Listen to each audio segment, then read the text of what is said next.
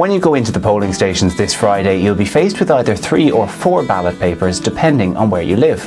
Everyone will vote in the local and European elections, and you'll be faced with a ballot paper of all the candidates. You mark them 1, 2, 3, 4, 5 depending on who you prefer, down to the last candidate. Everyone will also be asked to vote in the divorce referendum, which is about 2 things: removing the waiting time for a divorce from the Constitution and allowing the Oireachtas to make the laws on it, and recognising foreign divorces. These 2 options will be a single question on the ballot paper, and you can decide yes or no.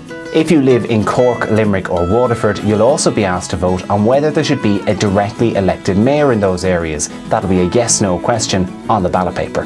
Where you vote will be on your polling card, but you don't need to bring that with you when you go to vote. You do though need to bring ID, and if you forget it, it's entirely up to the presiding officer whether you're allowed to vote or not.